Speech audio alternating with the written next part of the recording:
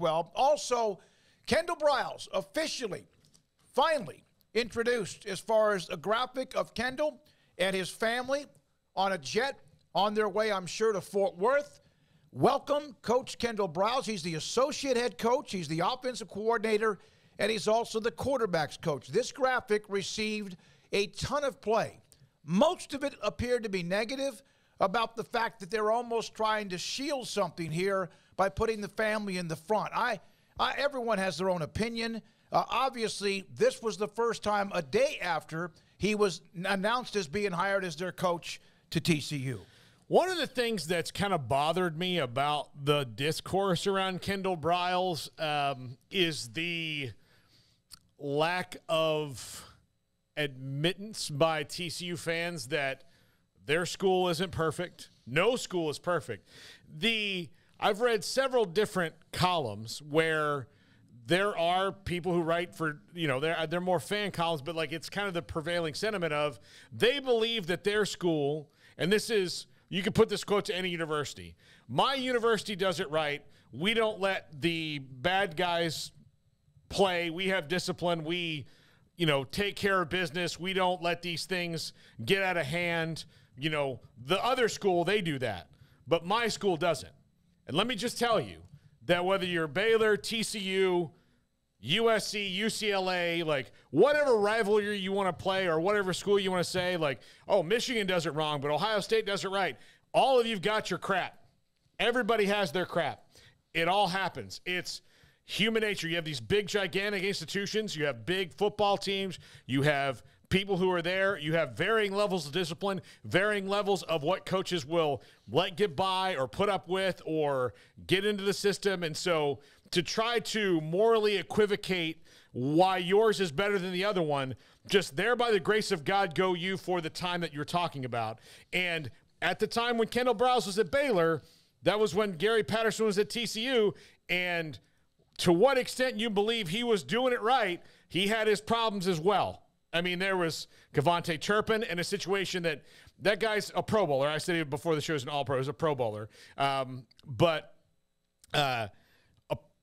Kevontae Turpin, he and the coaching staff handled that situation so terribly that the details of it I don't want to get into because I'll just ramble on forever.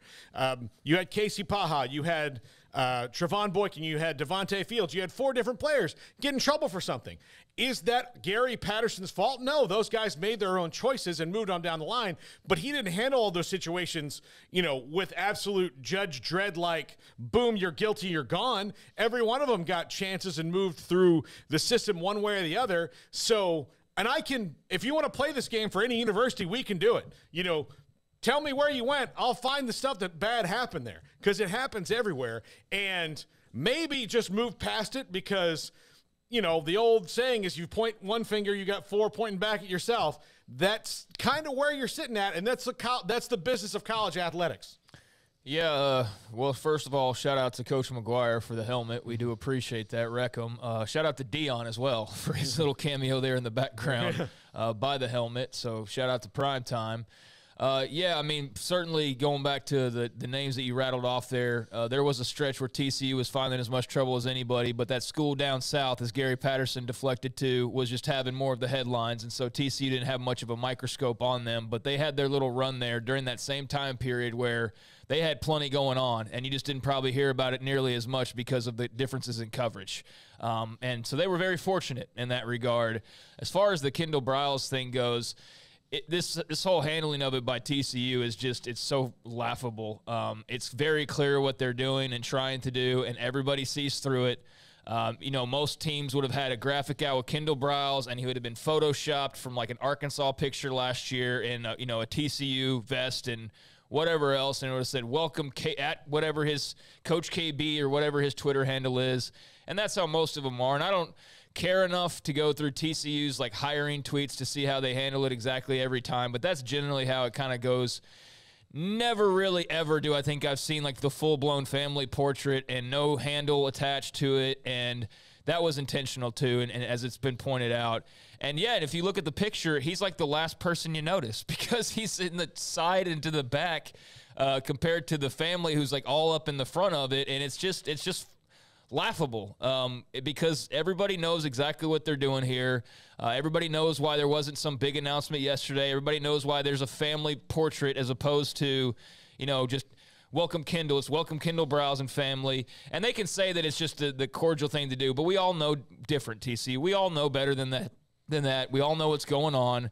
We all know that, people are going to have their opinions and that you don't really want to attract as many of those opinions, although that's, seemingly impossible because even the tweet that didn't have the tag and didn't try to, use the usual algorithm that would get it even more seen, got seen by plenty of people because, people were waiting for this to drop because of the way it was handled the last couple of days. But, yeah, I mean, I know there's plenty of TCU fans who have sworn off or say they're not going to care as much or they're upset about it or whatever. And to those people, kudos to you. To those who say, like, I don't care, just win football games. Every fan base has those people, and so, do your thing as well, I guess. I'm not going to sit up here and say, like some other people, that Kendal Briles deserves this and he deserves that and all that, because to me this isn't about him. For me it isn't. It's about TCU's handling of this and just the way that it seemingly went down and just the hypocrisy of it all. That's what is the big thing to me, is just the hypocrisy, given the way he was talked about and others were talked about, and now you look around and there's one school that has a growing number of those guys, and it happens to be the school that probably talked the most. But people do change. He's been around at a lot of spots, like I said the other day, and so as far as them hiring him, just on the surface, like I said a couple days ago, okay, good football coach, good hire, fills your vacancy, and it makes sense. Now, as far as like just the overall look of it, yeah, it seems dirty. It seems really dirty. It seems hypocritical, and I can see where some TCU fans would be upset by it. Well, he's at TCU. He and the family, the picture, and there was a lot of countdown. How come you haven't shown a picture? How come you haven't made it official? It's official now. People can think of it whatever they want moving forward. He is now the associate head coach, offensive coordinator, and quarterbacks coach at TCU, and we'll see how this moves on. I'll tell you what TCU did. They took some blowback, and they didn't let it affect their decision.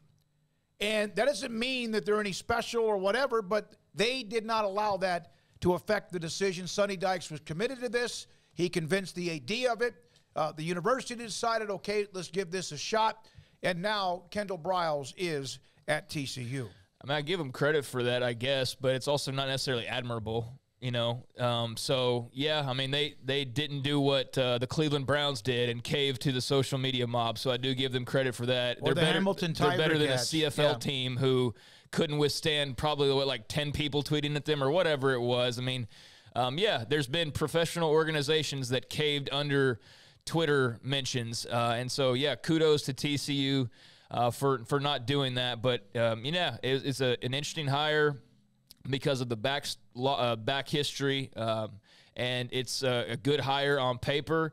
Is it worth all of the hoopla in the end? I think that's what we all really want to know, and that's what we'll all wait and see. But yeah, I mean, like I said, it's not to me about them hiring Kendal Briles. It's just the whole backstory behind it that makes it so weird. And then, yeah, the handling of it the past couple of days of, like, waiting on the graphic, and then you finally see it this morning, and it's like the full-blown fan. Like, come on, dude. Like, we know exactly what you're doing. Social media team.